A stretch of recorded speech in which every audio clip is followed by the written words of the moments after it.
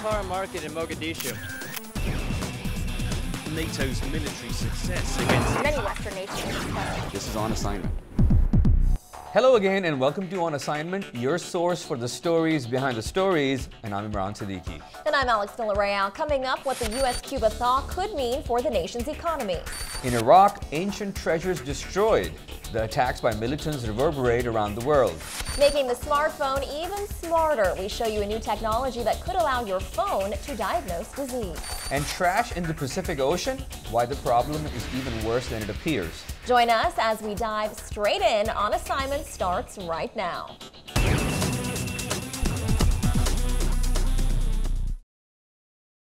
We've been talking a lot lately on our show about the opening of US-Cuba ties.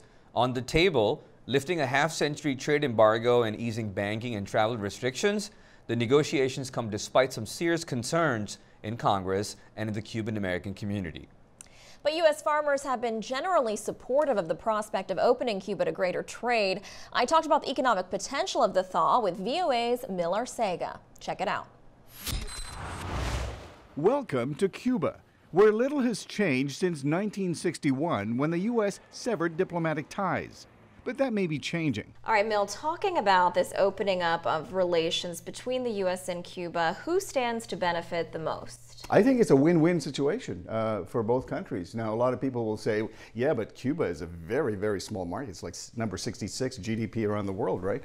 And the U.S. is number 1. So what does the U.S. have to gain? Well, Cuba is very close to the United States, a very nearby market, right? And you're talking about a great potential there. When you talk about the Cuban market, what are going to be the products that the U.S. will want to push out? Number 1, probably tobacco, for one thing, from Cuba. But I think, see, here's what's interesting.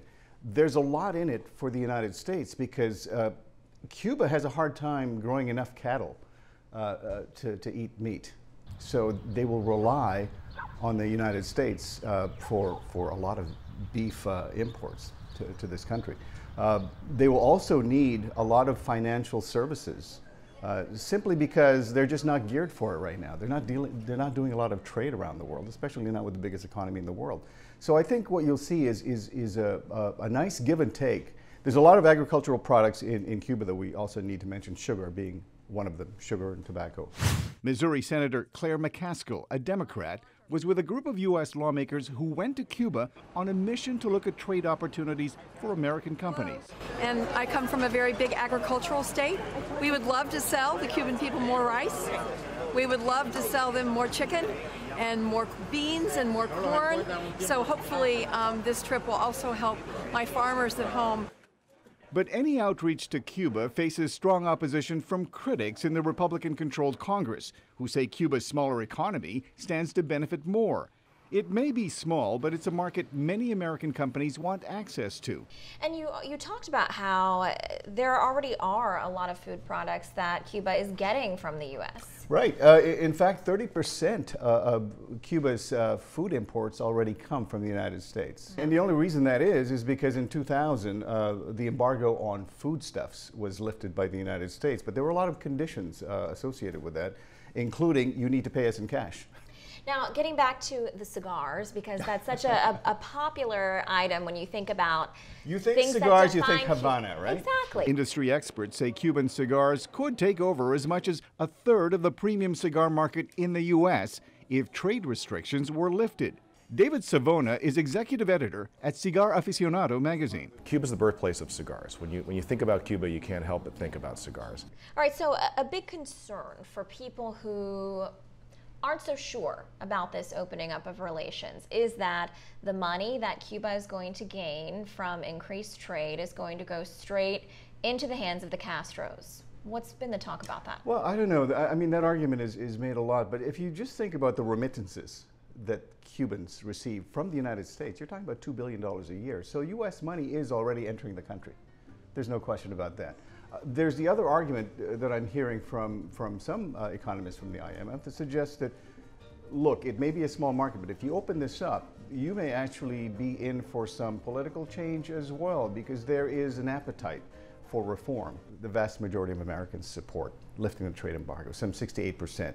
And even if you look at the Cubans who have been hurt a lot by U.S. economic policies. They have very positive attitudes about the United States. The only holdouts would be a few members in Congress who support older generation Cuban Americans, primarily in Florida, who still have a lot of ill feelings towards the Castro regime. And that's really the biggest holdup there. Otherwise, from an economic standpoint, from an emotional standpoint, from a nationalistic standpoint, it all makes sense, I think, for both sides. Well, half a world away from Cuba, the city of Mosul, north of Baghdad, was once one of Iraq's most culturally rich and religiously diverse cities. Now it is the territory of Islamic State militants after they took control of the city last June, and they haven't stopped there. The group has been destroying ancient sites and artifacts in the name of religion. The Mosul Museum has been one such target, as VOA's Kane Faribaugh tells On Assignment's Philip Alexio, and the destruction has archaeologists around the world very concerned. It took only minutes for members of Islamic State to permanently damage priceless Iraqi treasures that had survived thousands of years of turmoil. The images released in February show militants drilling and hammering artifacts in the Mosul Museum, shocking people around the world. Kane, what are the historians and the archaeologists saying about the destruction that's going on in Mosul? Well, first off, they're appalled. I mean, these are folks, particularly the ones that I've talked to at the Oriental Institute at the University of Chicago. These are folks that have actually been in country. These are folks who have studied some of those artifacts that are in the video, that are in Mosul. It's very, very hard to keep from going into a depression over this. I mean, this is an incredible loss of everything we work for. He was also indicating there's been news that some of these are replicas or imitations. He said that indeed might be the case, but in the video, he believes he's seeing some genuine artifacts being permanently destroyed.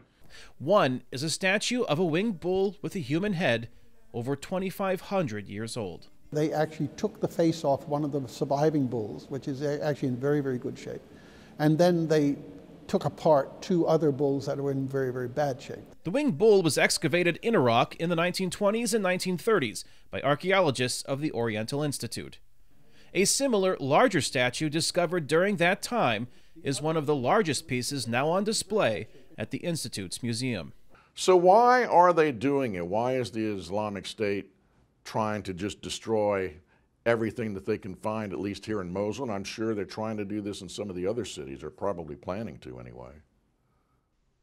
I think that's a difficult question for anyone to answer. There could be several facets to this. One is that these artifacts, these images, these figures, many of these historic items predate the Islamic faith itself, and some of the faith may consider these things to be idolatrous, and there is some kind of impetus to destroy or deface them, prescribing to certain religious beliefs.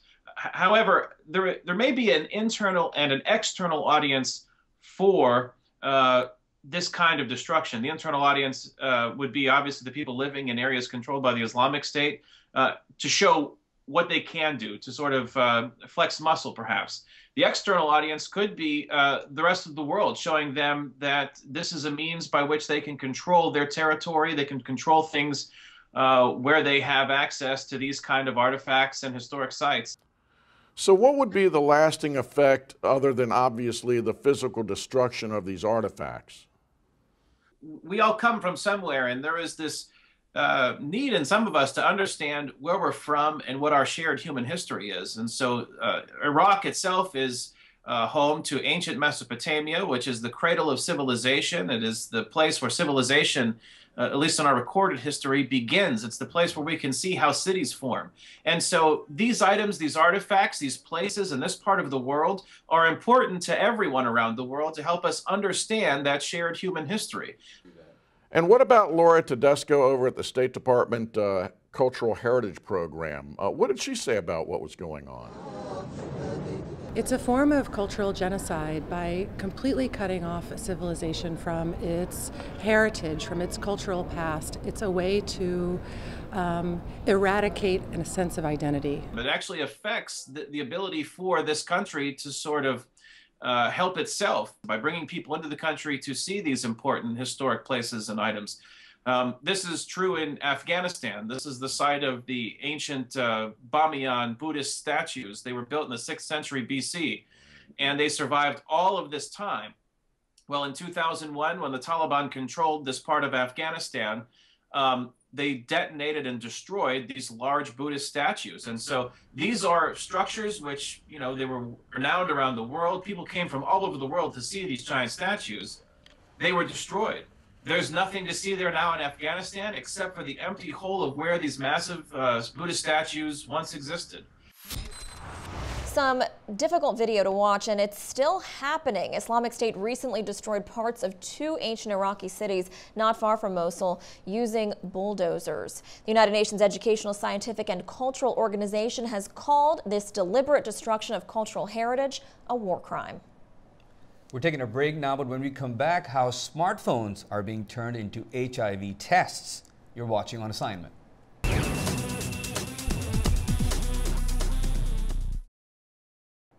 Diagnosing HIV and other infections usually requires costly clinical tests, making it a problem for poor patients and those in remote areas. But a new technology may make the tests as accessible as your phone. Scientists at New York's Columbia University have developed a chip that turns a smartphone into a diagnostic tool. And joining me right now is George Putish, VOA science reporter, to talk about this. Wow, isn't this amazing? A technology like that will help millions of people. Tell us a little bit about that, please. Smartphones are now small computers, actually, and also the technology of lab on a chip has developed very much. So scientists at Columbia University joined the two, created a little device that connects to the smartphone. You take a blood sample, and in 15 minutes it shows you whether the person has HIV or other infections. So you said 15 minutes, that's the turnaround 15 time, minutes, yes. right? But what about the accuracy? Accuracy is pretty good. So far, they've done a test on a rather small sample of 96 people in Rwanda, but the accuracy was between 76 and 100% for different results.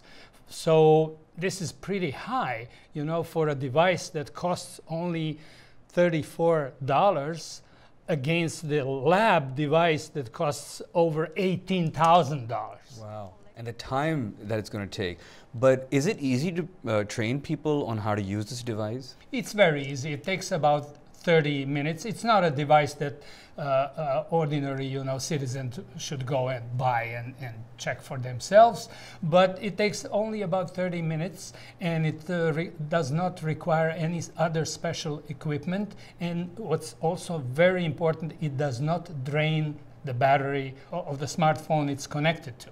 Okay, and you mentioned that they tested it on about 96 patients, but it's not actually being used in remote areas, or is it? No, it has not. The scientists say they still need tests and adjusting the device so that they can raise the accuracy to as much as possible. And George, besides detecting HIV from a blood sample, this device can also do other things? This particular device can also test for syphilis. But labs on chips are devices that can do all kinds of chemical testing of liquids. So yes, there are devices that are being developed for other infectious diseases, such as malaria, for instance. So I expect that very soon we will see similar devices for all kinds of other diseases. Okay, and we're looking forward to more. Thank you so much, George Putish, VOA science correspondent. You're always welcome. Thank you. We're taking a break now. When we come back, we hear about all that plastic that's in the Pacific Ocean and causing all sorts of problems. You're watching On Assignment.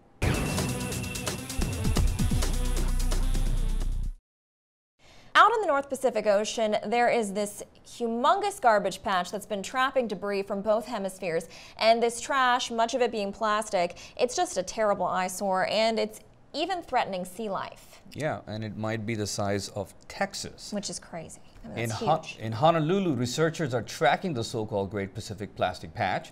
VOA's Michael Sullivan was in Hawaii for the Inside Scoop. Here's what he told me about what he learned. We've been hearing about this trash patch for 15 or 20 years, and what most people imagine is like islands of trash, and there is trash to be seen out there. Sometimes it accumulates because we have this circular, what they call a gyre, which is a circular current, and it tends to get trapped in the center. As you get closer and closer to the center of that, the central axis of that feature, the waters become more quiescent. So they tend to trap floating debris. The Pacific Trash Patch is famously as big as the U.S. state of Texas, but Carl says what is seen from passing ships is mostly empty ocean. He says the churning of the ocean quickly reduces much of the plastic to a chemical sludge.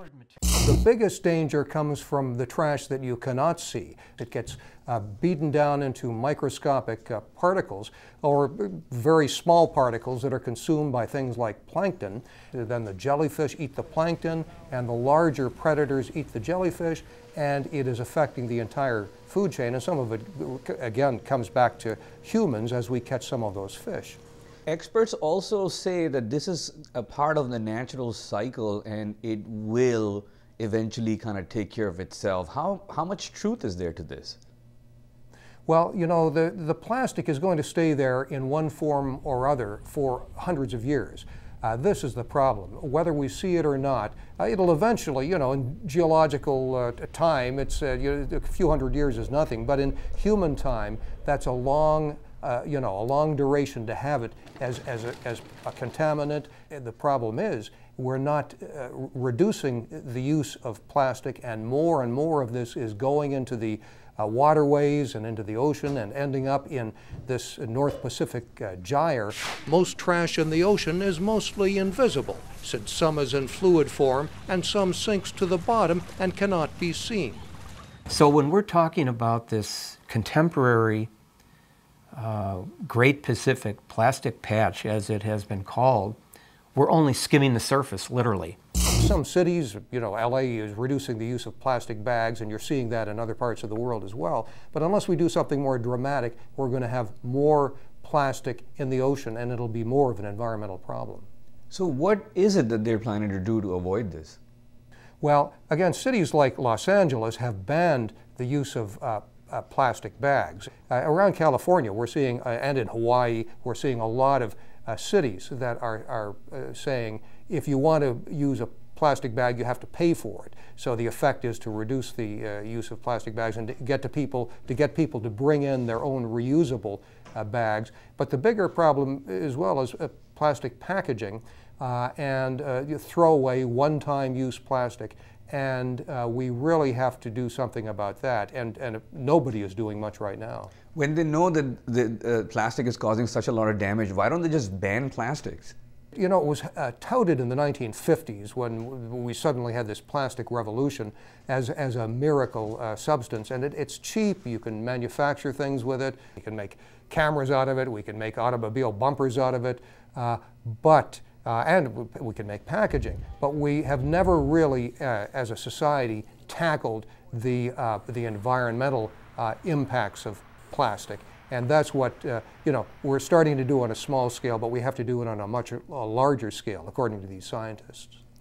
Okay, the reason why I ask you this, because, I mean, in the 1930s, things were being packaged with hemp products, which are recyclable and biodegradable. I don't know why people don't think about going back to that. You know, I think we may eventually do this. When I go to the supermarket here, and I've seen this in Hawaii, you see a lot of people bringing in cloth bags, reusable cloth bags, and we may, you know, it's an older style of shopping. It's something that works well, and we may eventually all be going back to that. Thanks to Michael Sullivan for this, and Alex, we should mention here that DC also had a 5-cent plastic bag tax that was imposed on shoppers a couple of years back.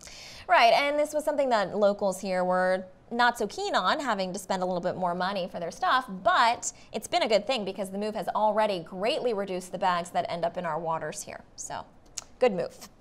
All right, well, speaking of water life, our next story covers the practice of boat building, which goes back thousands of years. Our Rebecca Ward visited the Aleutian Islands in the U.S. Upper Northwest, where boats have long been an important part of life. And to pursue their prey, ancient Aleuts used a small, quick kayak that the Russians later called a badarka. The boats are unique to the region and are still made today. Take a look. A lot of indigenous boats from Africa most of them are dugouts where they start with a big log and remove everything that doesn't look like a boat. And we take the little splinters and tie them all together and make it look like a boat. Corey Friedman is teaching a handful of students at the Center for Wooden Boats in Seattle how to build a bidarka, a kayak-type craft indigenous to the Aleutian Islands. What makes it real conducive to our culture today is the lack of materials. We use very, very little materials, thus our boats are the lightest in the world. In class, the boats are made pretty much the same way they would have been made hundreds of years ago, with the help of some power tools and without the skin of an animal.